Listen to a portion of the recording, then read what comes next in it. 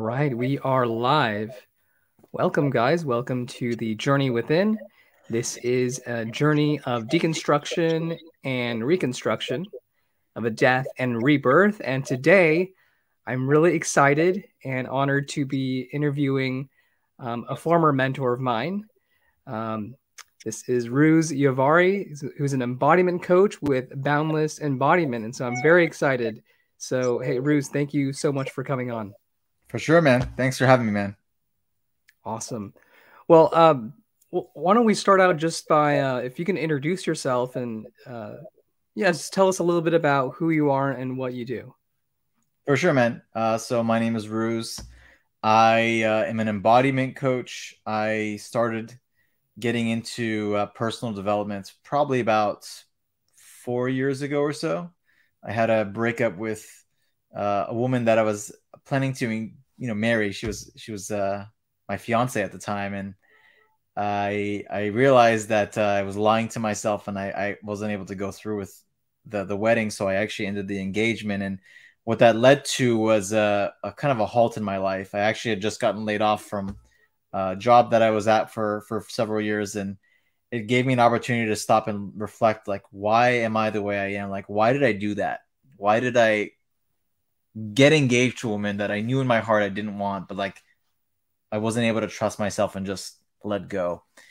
And it got me off on this journey of self-discovery, of going out and experiencing my emotions, learning about, how to show up in life more like present and more aligned.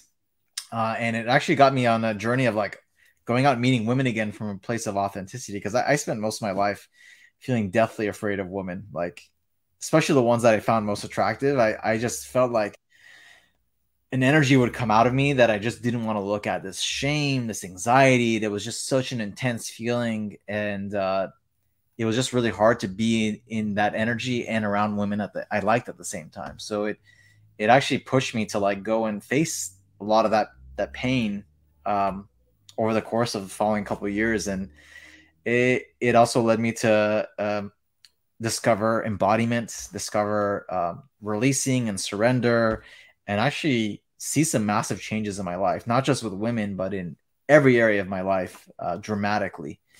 And so as I started to, as you mentioned, deconstruct and peel back my own layers, more of me, you can call it, started to come out, and I started to feel more connected to life, connected to God, connected to a sense of purpose. So I started a coaching practice, first as the Real Masculine dating coach back in 2019. And then more recently, I got into embodiment coaching when I realized, like, I think helping someone shift their way of being already includes dating, includes money, includes relationships, includes health. I wanted to do something more holistic. So I got more into the embodiment coaching in the last year or so. So yeah, man, it's been a crazy journey, and I expect it to continue to be crazy. Well, man, it's just interesting that, I feel like for a lot of men, it always starts with the girl. It's like, what is it, what is it about women that really makes us self-reflect? It's so crazy. It is, man. It's because I think so much of our pain as men comes from our own relationship to our own feminine energy, like the feeling aspect, the sensual aspect of our lives. And most men struggle with that. And so being around a woman that makes you feel, especially one you like, it puts you face to face with that reality, that truth that, like, man, I don't really relate to emotions that well. And at the same time, you see them and you just love the hell out of them. Like, you just want them in your life. You want their presence. You want sex. You want, to feel the love that they also offer. So it's an interesting dynamic, man. It's a very interesting dynamic, because I think most guys that I work with, and most guys that I've even interviewed as, just on my own podcast, it all started with women being like the main thing, I know. So you said something interesting there, that, a lot of men can't accept their feminine energy. Would you say that is the primary reason why a lot of men struggle with just females in general, is because they reject their own feminine energy? It's both. It's both rejection of their own feminine and their own masculine, because I think we look at these two energies as separate, but they're actually like, they're one. They work in unison together. And, having a poor relationship with your feminine energy already means you have a poor relationship with your masculine, because one needs the other in order to like blossom. They both need each other, essentially. Like, feminine energy is what, when it opens and blossoms, inspires the masculine energy into more love, right? And masculine energy is what gives the presence needed in order for the feminine energy to feel safe enough that it's okay to open up and let go and surrender. So, an unhealthy relationship to both is usually what happens for most men. But I think that what's more evident and obvious is like the pain of the feelings of feminine in their body, because it's a much sharper, it's more sensory based, and that's the one that they feel the most. They feel like the most intensity towards. So you call yourself an embodiment coach. What do you think that means to you? Like, someone that's not familiar with that term, what is embodiment? Embodiment is, well, it's a couple things. One, it's your ability to be literally in your body, like use the full range of your connection to self, being able to feel all aspects of you and let yourself be guided by being grounded and connected to all of you. So I think where most people operate is from the neck up in general. So when they're out operating in life, they're mostly in their heads. So they're accessing a very small part of their ability to connect with the world, to feel okay within themselves, and to feel a joy and excitement for life. They're very limited because everything's coming from just up here. When you're embodied, you're accessing a whole range of your capacity to feel, connect, explore, and really be able to like sense life at a much deeper level. So embodiment is really about your way of being. So when you look at your way of being, it's whatever is natural in the moment, present for you, to how you are. So what I help people with really is shifting their way of being from one that is like really stuck in the head, or really fear or resistant or shame based, which is also very limited, to one that's a bit more expanded, to one that's more present, to one that's more open to life. Because it's in that openness to life that you will feel more capable. You'll feel more able to like get what you want in your life. You'll feel a lot more ease within yourself, and you'll feel it's a lot easier to connect with others too. Now, do you think it's possible to be quote unquote embodied, but yet be shame based or fear based or, grief based? Totally. So you can be embodied in lower energies, but what's above those energies will feel very it'll feel like very odd to them or feel awkward to them to be above that. If you're really stuck in a lower energy for most of your life, it'll feel out of place to feel happiness or joy or love. It might feel nice for a second, but it won't feel like home for you per se, because you're so used to swimming in the waters of grief, apathy, or shame. So, you look at that with, like, for example, homeless people. A lot of them are stuck in like shame, apathy, and just really heavy. And they've been swimming in that water for so long that it's very hard to pull yourself out. So you can be embodied in a lower energy, but full embodiment is your ability to be okay in all your range of energy, your entire range from like shame up until love and peace, that you're able to like embrace, allow, accept all of it, and just be okay in it, be grounded in it. Okay. Yeah. This would be a good, transition to like because you hinted at the emotional scale and the range of emotions, and maybe you could explain a little bit about that, and how do we move up this scale? What is this scale? And we'll just start from there. Sure. So the emotional scale is something that came from David Hawkins. A couple of books that you might want to check out if you're watching this: Power versus Force or Letting Go, both really good books that highlight the emotional scale of consciousness. Consciousness is essentially the way I view it is it's like a tape recorder of energy that has its own set of like thoughts, feelings, and behaviors that are aligned with that level of energy. So someone that's in the consciousness of, say, shame, will experience feelings of shame, like a lot of constriction. They'll act shameful. The way they're bees, they don't want to be seen. They want to self-destruct. They hate themselves. Versus someone that's in, like, say, the consciousness of anger. Well, they'll feel anger. They'll feel intensity. They'll want to lash out as behaviors. They'll want to attack. They'll want to hurt. They'll have angry thoughts of hurting, thoughts of killing. So, right, the thoughts, feelings, and behaviors will align with the level of consciousness you're in any given moment. So it's kind of like a tape recorder that has it all built into it. Now, the higher your level of consciousness is, the more access you have to not only that level, but everything below it as well. So when you're in a consciousness of love or consciousness of peace, you actually have access to all the ranges below that, but you can't go above it. You're not seeing above it yet.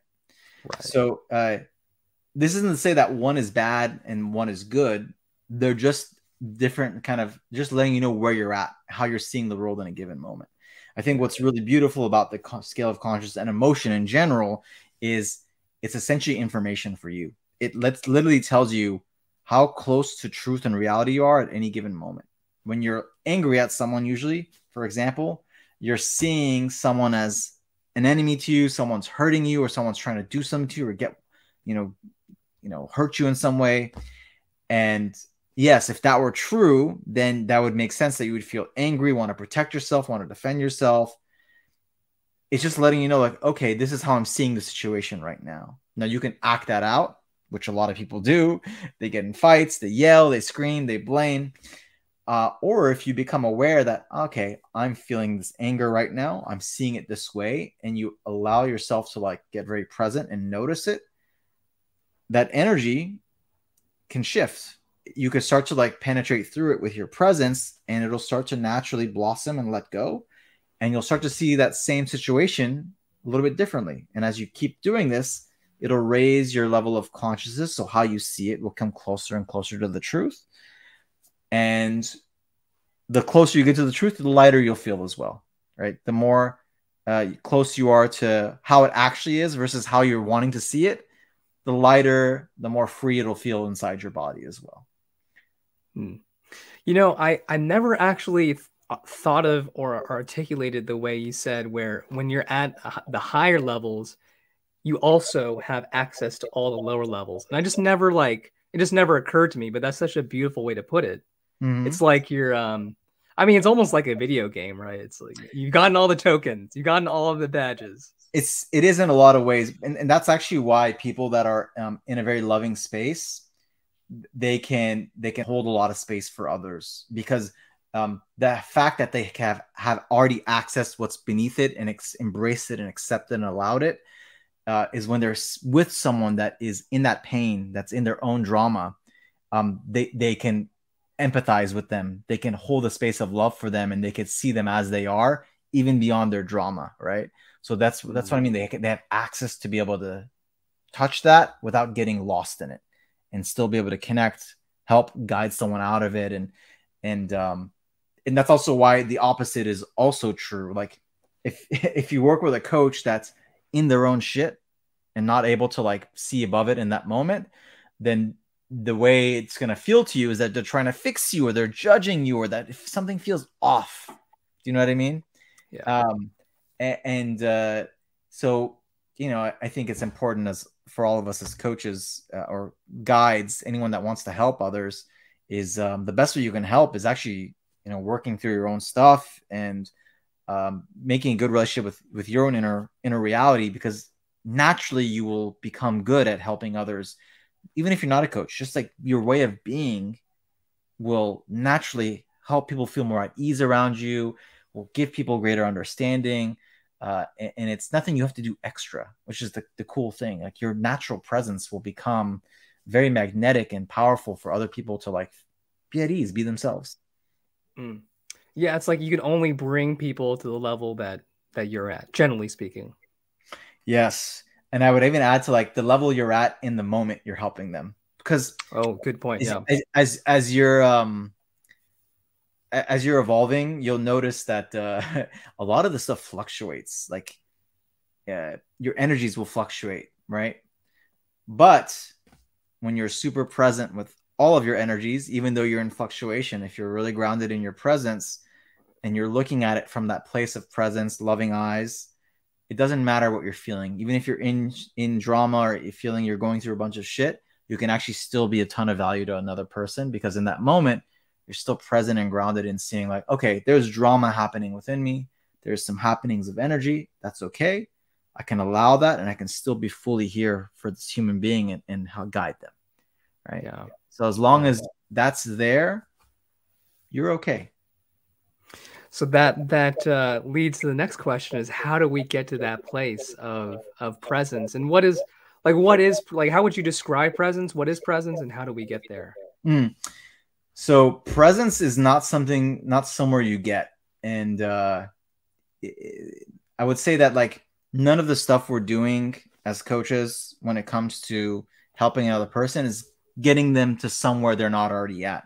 It's helping them realize they're already where they're at. They're already where they're supposed to be. And it's helping them remove that lens that there's somewhere else that they're supposed to be, or some other place that's better than this, that's not, some grass that's going to be greener elsewhere. It's helping them to remove those lenses of like imagination and falsehood, so that they can actually see like, oh shit, right here is perfect as it is, right? So presence is really like the part of you that's like the inner awareness, the inner silence. It's like the very formless aspect of you. So like if you're watching this and you're like, well, what the hell does all that mean? If I had you just close your eyes for a moment and just simply notice your natural breath without doing anything extra, just let your breath come out, come in. Notice the sensations that are there. Your inner presence is not the sensations. It's not the breath. It's the part of you that's still silent and observing all of it happen. It's the inner stillness within you. It's the constant within you. That's your inner presence. It's the part of you that speaks the loudest in its silence. And it's an inner knowingness that rings true to your core when it speaks to you. This is the part of you that I'm speaking to. So it sounds like it's a lot of kind of mindfulness and being the observer.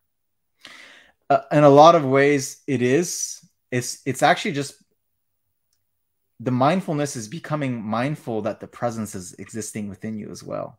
It's becoming aware of itself. Right. So it is the mindfulness is a very important part of it. And grounding yourself more into that inner silence, that inner presence, well, naturally brings you into like taking off these lenses of insecurity, these lenses of inadequacy, these lenses of shame and hurt, and starts to feel like you're able to look at yourself and at life, even when you're feeling down, from a very different level, from a very different place.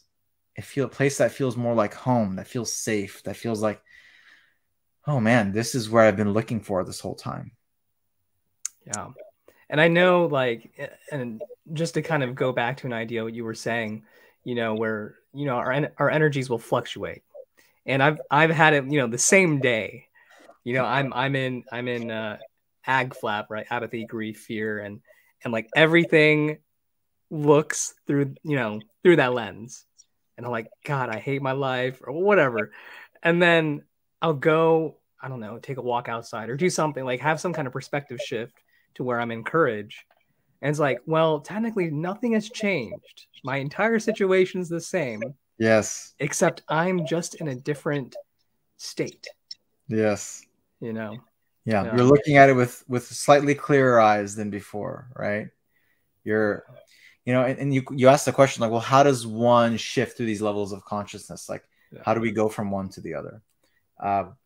And the simplest way to describe the how is that the reason why you experience what you experience at the level of consciousness that you are in, like let's say a lot of how you respond to life was with blame and anger, which is very common, like feeling like a victim, feeling like life's happening to you, is because underneath that response, there's like some belief within you that you're going to get something by responding to life this way.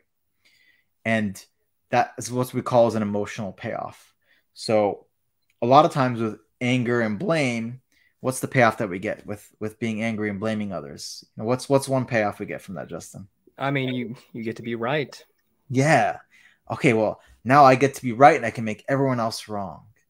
Right? Now it's a cheap little payoff that you get to make yourself right and make everyone else wrong, or you don't have to take responsibility. But the trade-off is that you got to hold on to the bag of anger and blame, which is not a pleasant bag to hold. So that's what happens. We hold on to that bag in hopes that this bag is going to get us some payoff of being right, being valued, being loved. But where do those payoffs usually exist, Justin? I would say in the mind. Right. And in the mind, are those payoffs usually like, if I do this, then it'll happen in some future date, I'll get some love, I'll be right? Or is it, I'll get it right now? Which one is usually the case for us? I would probably guess it's usually like right now. I'm getting something right now. Right. So we think it's going to happen right now, but when we inquire within, we usually find that the anger and blame thinks that if I blame the world, then I get to be right. Then I'll prove everyone wrong. Then they'll love me, right? So it's always like a conditional, like if I do this, then this, and this will happen. Then I'll get the love that I want.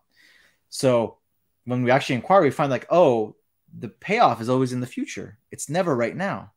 So the beliefs are always, if I respond to life with anger and blame now, that I'll later get love. But that's actually not how life works. If you actually look at how life works, what you get right now is what you're always going to get right now, even in the future as well. So if I blame and I get angry, I can't use that to get love somehow. Anger plus blame will never equal love. Anger plus blame equals anger plus blame. So helping you to understand that all the stuff you're holding on to, all the bags of resentment, hurt, insecurity, that there is actually a payoff you think you're going to get by holding on to them, is the secret to letting go. When you uncover what the payoff is and you see that, oh shit, this anger and blame is actually not giving me love right now. It's actually just giving me anger and blame. From that present place, it becomes actually pretty easy to let it go. You're like, well, then can I let go of the anger and blame if it's not getting me love right now? Yeah, well, now that I know, it's a lot easier to let it go. But why people have a hard time letting go is that they haven't looked deep enough as to why they're even holding on to it. So it's not so important you try to let go of the emotions.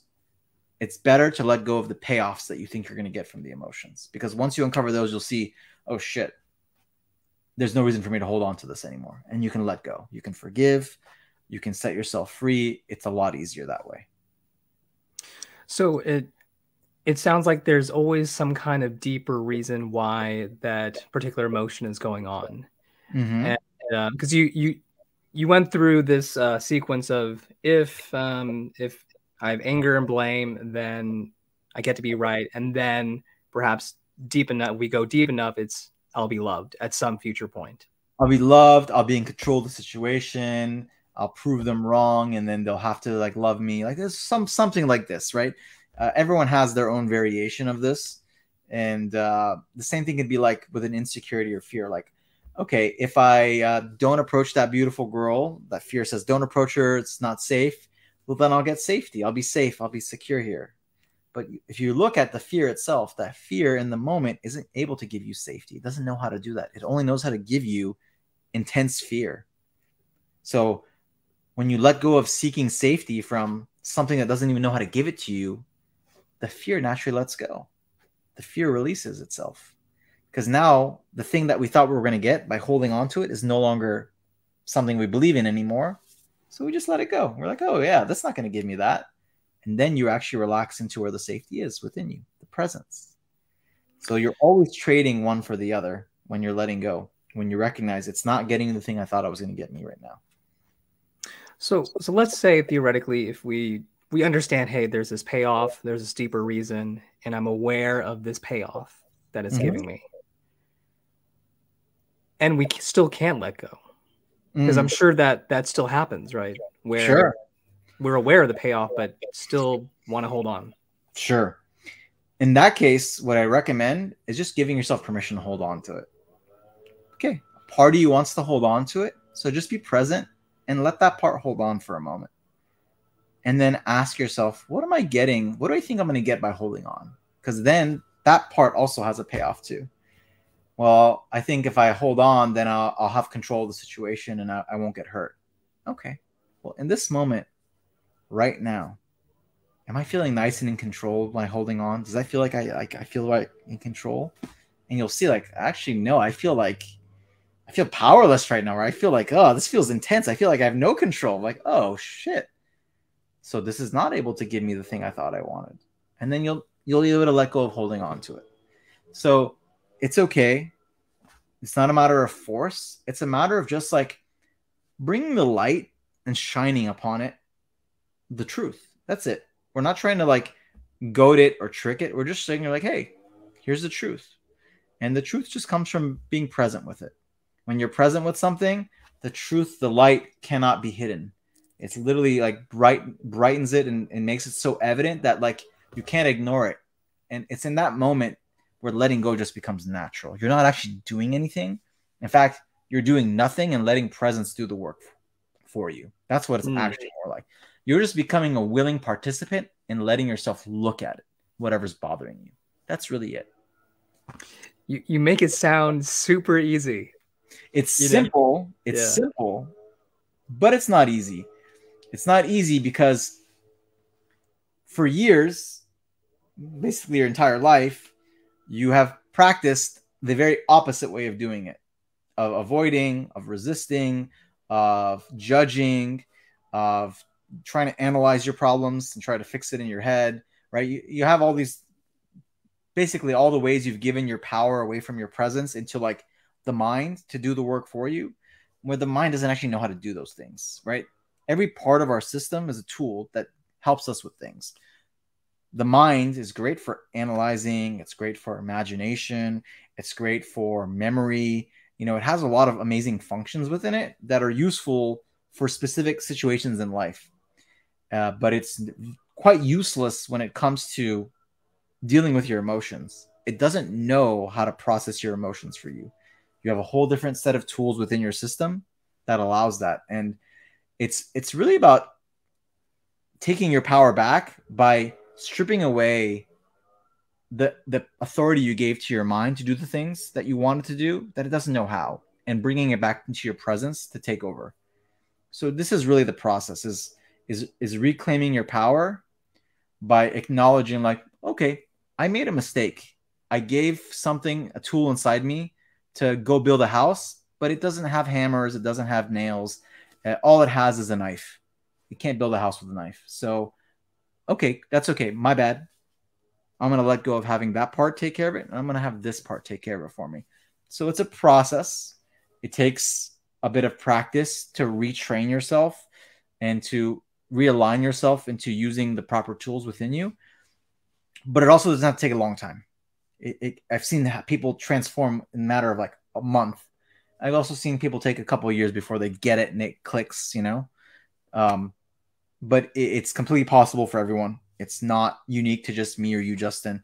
Every human being has the same built-in intelligence that is capable of transforming your life and helping you shift your way of being and be embodied and have whatever you want in life from a place of joy and love and confidence. Yeah. You know, it's so interesting that what you're talking about coincides a lot with a particular modality or model of psychotherapy I've been looking into, which is internal family systems. And they use, I mean, it's almost pretty much the same verbiage. They, instead of saying presence, they say self with a capital S. And what the creator of internal family systems actually kind of drew from was through different spiritual traditions. Like the one thread through them, there's self, there was presence. Totally. So it's just interesting that like you guys kind of converged, you know, on the same thing. And I guess a lot of people do, right? Like you kind of come to the truth. Exactly. I mean, the way I see it is like every single healing modality, at the end of the day is the foundation is presence yourself. It's realigning and grounding yourself in what you actually are and being willing to open to that possibility so that you can, well, examine the different aspects of you that are in pain and to like allow them and to let them basically open up and reintegrate within yourself. And at the same time, it's also, you know, when you're more grounded in self, the other aspect that starts to become more evident and aware is the way your natural energy wants to move, the way your actual like self, where it wants to go. You start to become more like sensitive to like, oh shit, that girl's fuck yes, but I'm really scared. Like, but she's a fuck, right? You start to get the feeling of like, but that's okay, right? Or like, I'm getting this calling to like go into solitude, or like to like message somebody, or like say this to this person, right?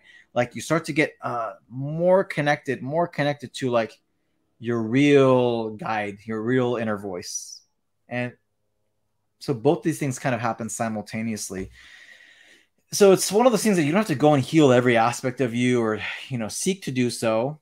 I say like just getting to a place where you can become very attuned to that stronger inner voice of the way your energy wants to move, and begin just surrendering more blindly to that and trusting as you're doing the healing process is a great place to be, because you can still get a lot of things that you want in life, and you can still make a lot of growth happen in your life just by that.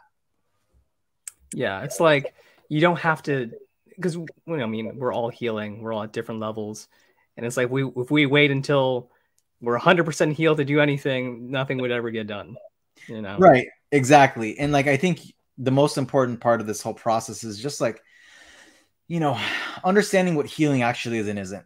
Healing is not a matter of like going from like not good enough to good enough. It's going from like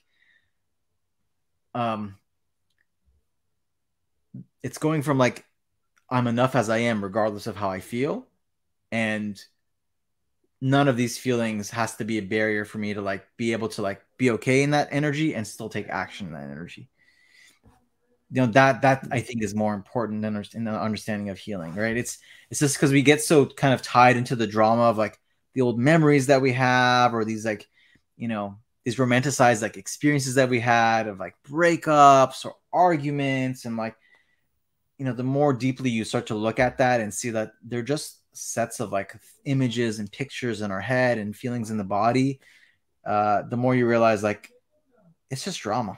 It's not real. It has nothing to do with who you are or your value as a person. It's just the chaotic side of the feminine, you know? And the chaotic side of the feminine, all it really, really wants isn't to like heal per se. It's just to be accepted the way it is, to be accepted and understood and embraced the way it is. And in that, it naturally opens into love. When it's like, oh shit, I'm allowed to be ashamed. I'm allowed to hate. I'm allowed to want to kill that person. And I'm allowed to fuck this person, you know, whatever. Like, yeah, when you give that part permission to feel and think the way it does, not necessarily acting it out in the real world, but like allowing it to feel and think the way it does, just the way it is, that itself is a big, big step in helping you, well, step into more acceptance and love in your life. Yeah. Yeah. I mean, just to like, not to add any kind of commentary, but just to summarize what you were saying, you know, like when we come into acceptance with no judgment of all of our different parts, that's when they're like, oh, okay, it's safe.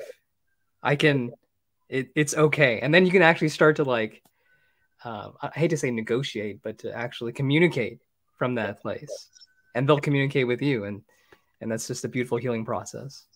Totally, man. I mean, I actually made a video on this on my TikTok today, but I haven't posted it yet, but it's on curiosity.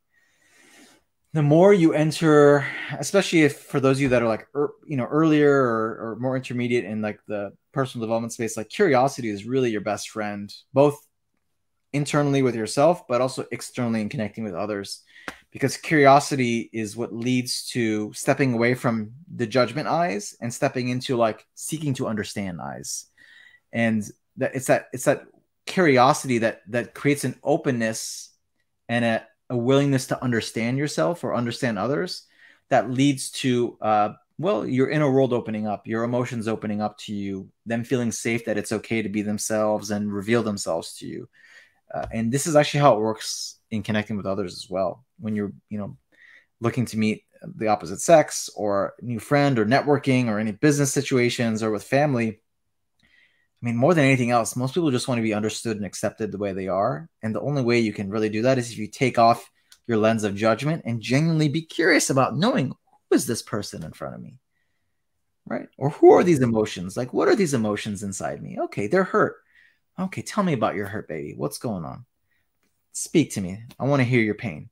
Right? When you address it that way, then it's like, oh shit, are you serious? Okay, it starts to open up. Yeah. So bring a lot more curiosity into your process, play curiosity, and you'll find that it can become easier and easier. Yeah, it's like it's taking a totally different perspective, the perspective of presence, being curious. So I wanted to ask about how your releasing practice has evolved over the years. And I'm sure, in our conversation, it's, hints have come up here or there. Yeah, like how has your releasing evolved over the years? Well, that's a good question. As I've seen, like, the core of what helps people release is really the presence being a big aspect of it. Presence, honesty, and open heart. I've started to include a few more modalities that are mostly focused on getting to the root or the core, like basically the payoff.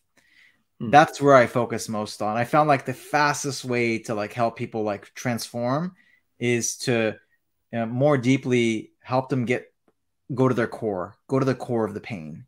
There's a saying by Rumi, who's a famous Persian poet, and the saying is, the medicine for your pain is inside the pain. Yeah. And it's powerful because it works for any modality, whether you're just like complete somatic and feeling through it, or you are, doing a bit of dialogue, inner family systems, whatever, right? They all help you get to the core. And that's where I'm interested in doing, is because transformation happens at your core. It doesn't happen at the surface level.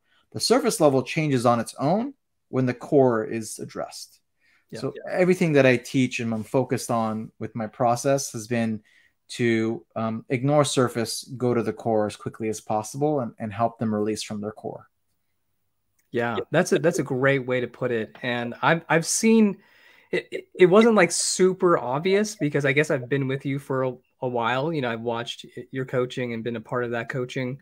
But yeah, like I've seen it like streamlined. It was like hard to articulate, but it was just kind of like quick, like boom, release, boom, release. Yes. Yeah. I know I probably noticed that, and we had like a couple calls together like over the last few months here and there. And yes, I noticed it as well in you when we did it together. And I'm glad you pointed it out. Like, yes, it does streamline it. It does make it go more quickly. It's kind of like ripping off the Band-Aid in a way. Instead of going slowly and like analyzing each layer, because it's not necessary to. It's actually not necessary.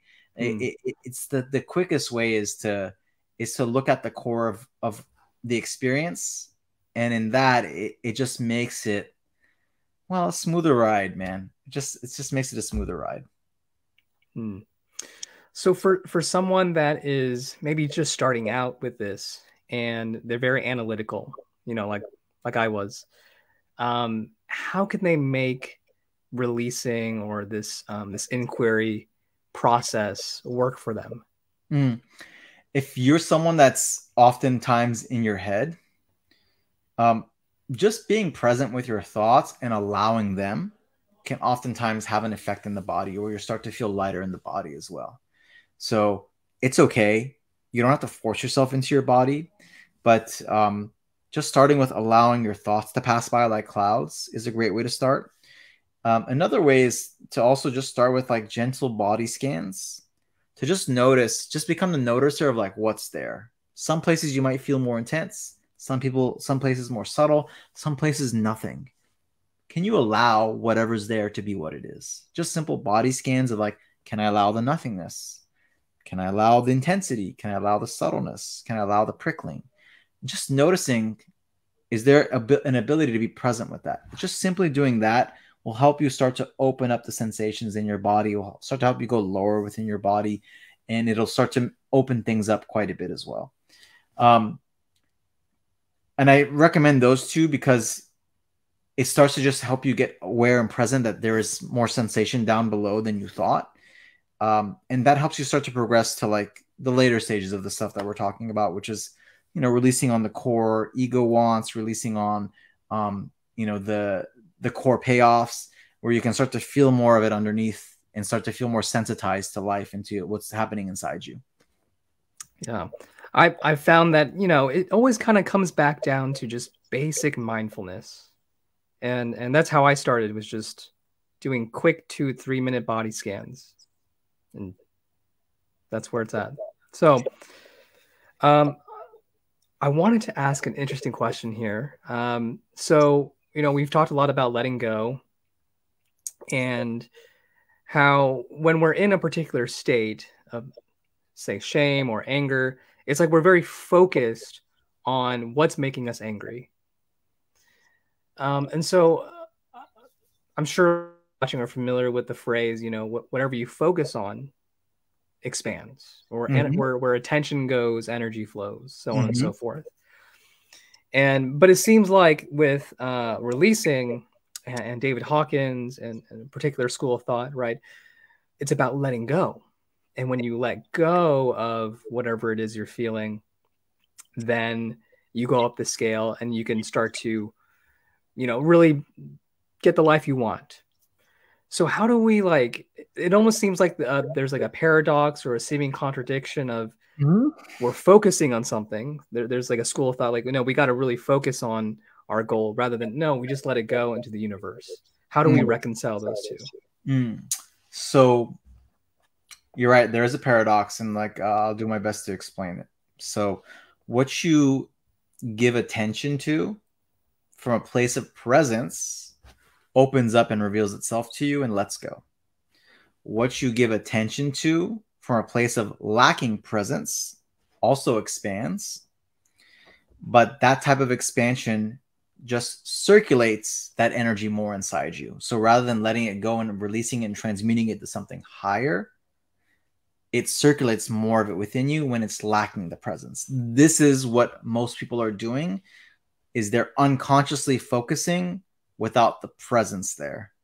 And so that's why a lot of their stories, the drama, the pain, the suffering, it feels like that's being expanded upon, or that's being overly focused on, and nothing else is seen. So because of what the presence does, it's like this. Imagine all of your suffering is like a drop of blood in the ocean. Okay, ocean's pretty big damn ocean, right? But let's say all of your suffering is just one drop.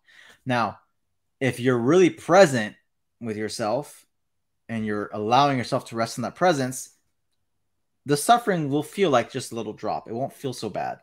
It'll feel like, okay, this is unpleasant, but this is like, okay, this is fine. It's gonna pass. I'm okay with it. It's allowed to be here.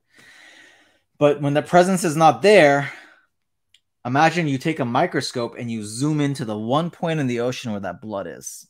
And all your focus, a magnifying glass, is just on that one point. Now you have no awareness of this presence that's always there within you, that's keeping you safe. So now it feels like you're in a pool of your own blood of suffering, right? This is how it feels like when we're lacking in the presence within ourselves.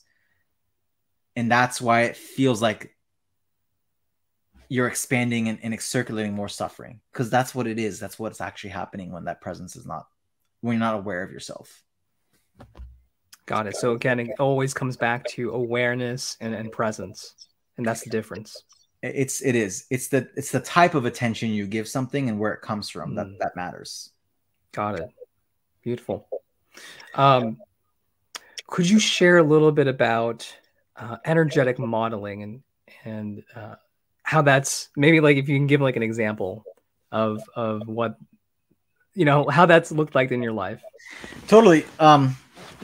Well, energetic modeling is something that you're actually doing all the time. All of us are doing it all the time, but we're doing it unconsciously. What energetic modeling does is it takes the power of your imagination and the power of emotion, and when you do it consciously, you can focus it on something you want to bring into your life with the intensity of the emotion of how that's going to feel to you as if it were here right now. And what happens is it generates those emotions when done properly with that thought, and it ties them together, binds them together for you.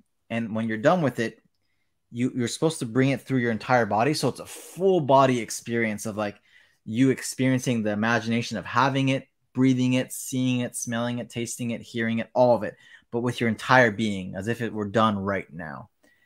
And if done correctly, this will create a lot of joy, happiness, love, excitement. It's as if you got this goal you wanted your whole life right now, and it's done. At the end of it, you let it all go. You let all the emotion go.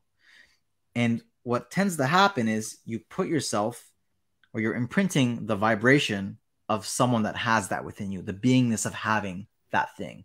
So like the first time I did it on a pair of jean shorts, girls' jean shorts. This was like 3.5 years ago. And I imagined like the feeling of the jeans on my hands as I was like feeling it through my entire body, pulling it down, putting it back, just like smelling it, everything, right?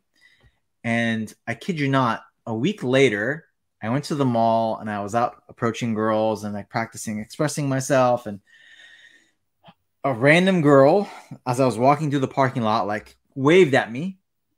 She was with her cousin. And I was like, I got this like signal, like, okay, go talk to her. And I ran up to her and talked to her. She was gorgeous. Like just felt like a strong sexual connection right away. Exchanged numbers. Next day we met for a date and it was amazing. Great vibe. An hour later, we were back at my place. We, spent the night together. And the next morning, as I was waking up, I looked on the ground and I noticed, I was like, those are jean shorts. And I picked them up and I was like, oh my God, these are the jean shorts that were from the thing. That was like energetic modeling. And I was like, oh my God, this works. Yeah, yeah. And this was my first conscious experience of doing it. The thing is, you're always thinking and feeling something, so you're constantly creating your reality at every given moment. What most people don't realize is they're doing it unconsciously, so they're inviting a lot of shit into their lives on a constant basis. So sometimes it's the things they want, sometimes it's things they don't want. Thing is, it's not prejudice. Whatever you hold in mind, whether it's something you don't want or something you do want, with the intensity of emotion, well, you're asking for it basically from the universe. You're putting yourself in the energy of having that. And the universe is like, okay, you're the boss. No prejudice here. And it's going to rearrange stuff in your life for those things to like manifest in whatever creative ways that it does. But when you begin to consciously do this and use it as a vehicle to let go of any resistances you have to the things you want, be it money, coaching career, specific, relationships with women or men, romance, sex, whatever. And I've used it for all of these things, by the way. You can start to, become the master creator of your life very consciously. And I've used it for building my coaching business, building a certain income level, many experiences with women. It's been, insane how many things I've used it for and continue to use it for.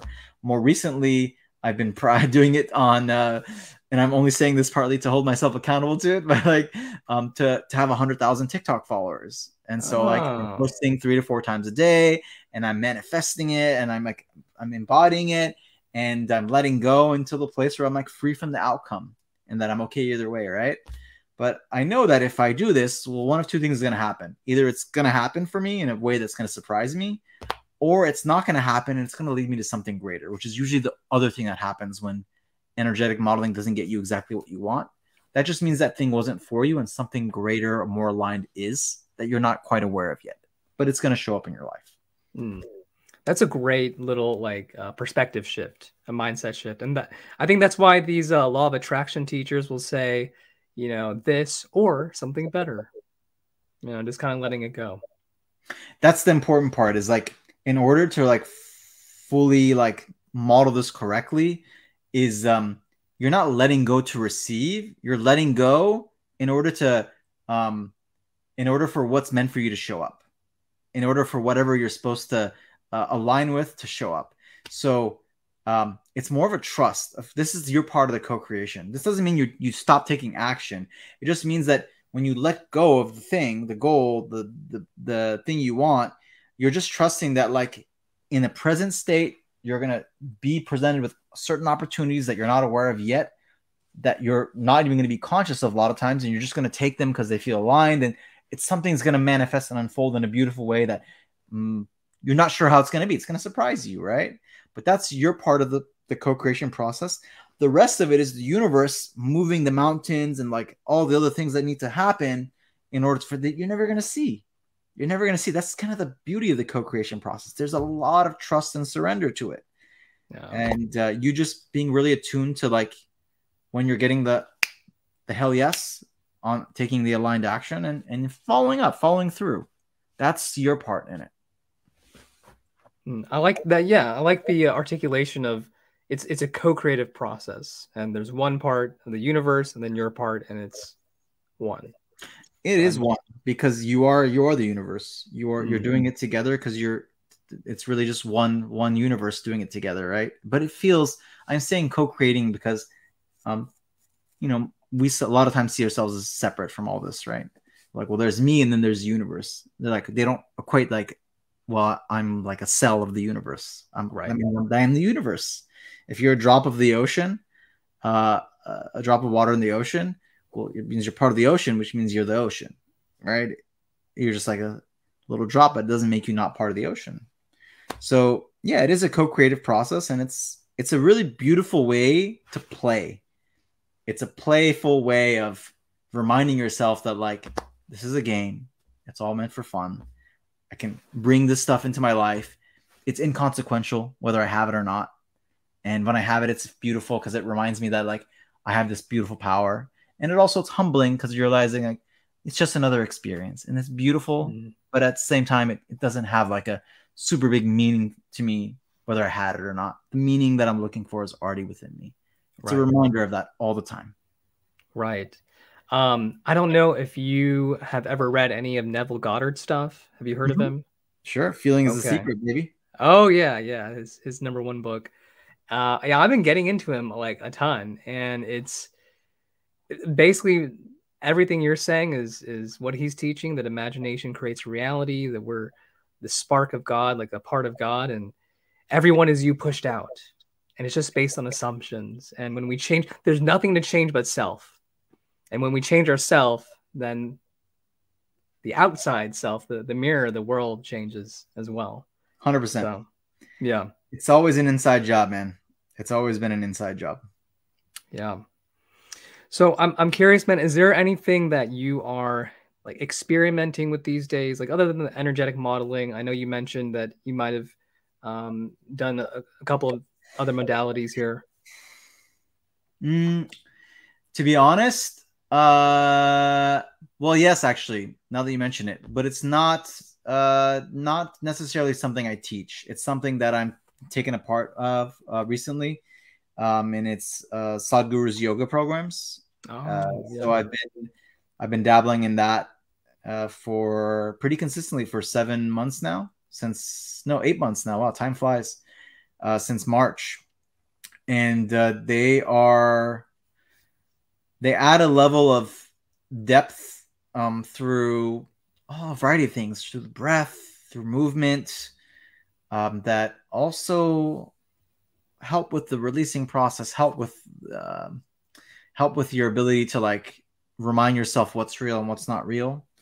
And they've been quite a wonderful experience. I'm sure they're having an effect on my coaching, and they're having an effect on my releasing practice as well.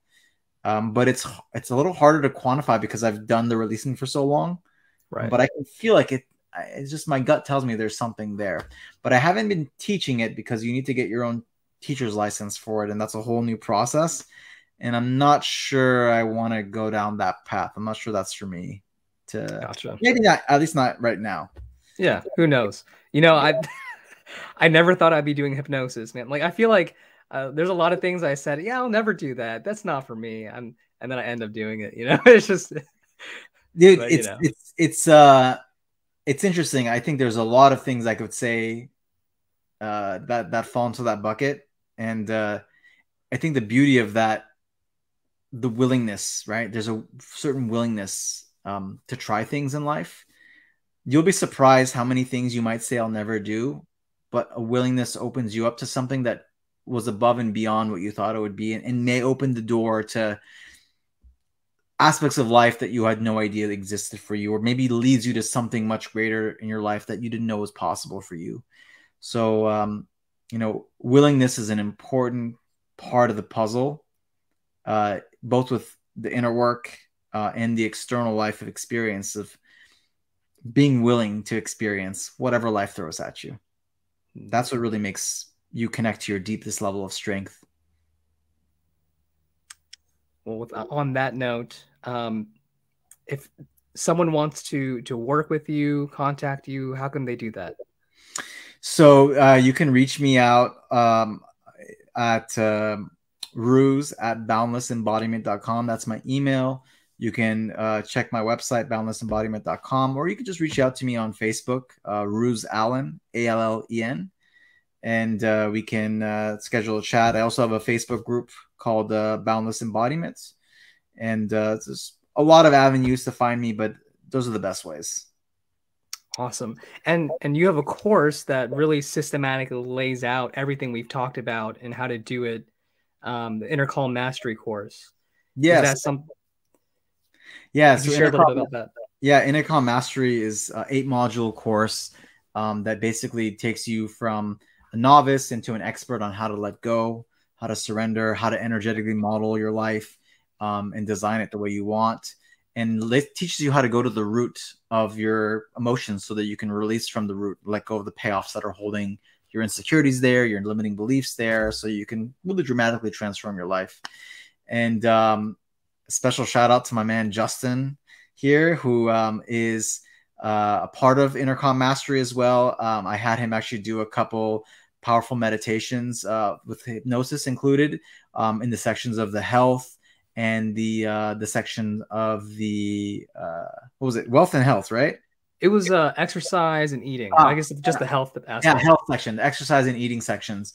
So I intentionally wanted to include Justin in it because he's doing some amazing work in the hypnosis space, and I felt it would bring another layer of depth into the program that wasn't there before. So I just redid the whole thing and added my new deeper layers of understanding, the streamlines process to what Justin talked about earlier to help people release more effortlessly, but also added some of Justin's materials on the hypnosis side.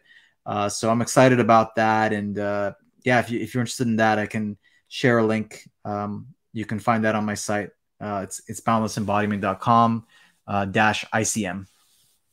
Got it. I will have that link in the description. So Rooz, thank you so much. This was a fun conversation, man. I enjoyed it. Yeah, man. Thank you for having me. I really enjoyed it. Always great to connect with you, brother. Awesome. All right. Thank you guys for watching, and we'll see you later. Peace out. Peace, guys.